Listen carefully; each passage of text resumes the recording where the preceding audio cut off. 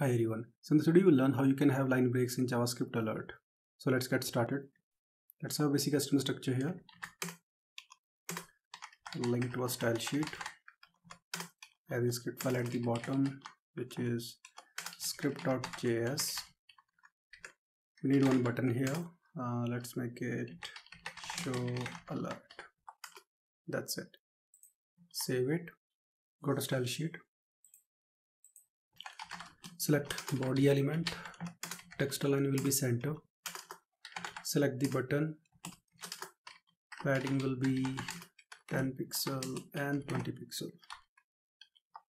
Save it, open this all in the browser, and this is the output. So logic here is pretty straightforward. On the click of this button I want to show alert. Okay, let's go to JavaScript file. Select the button element, so let's make it btn show.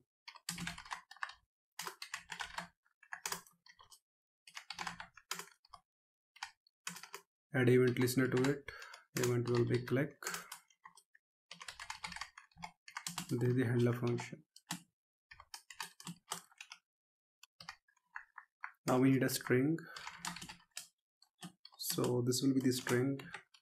This is hello world and JavaScript. Great. Now we'll use the alert method here and pass the string like this. Okay, save it, go to browser. So it's working.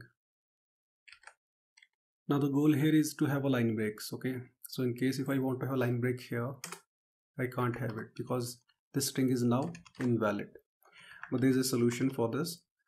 You can use a escape character like this, /n.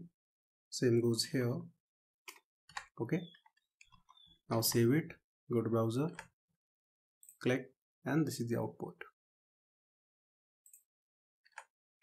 There's one more approach of making use of template string. So we don't need these quotations here. We'll have backtick. Okay,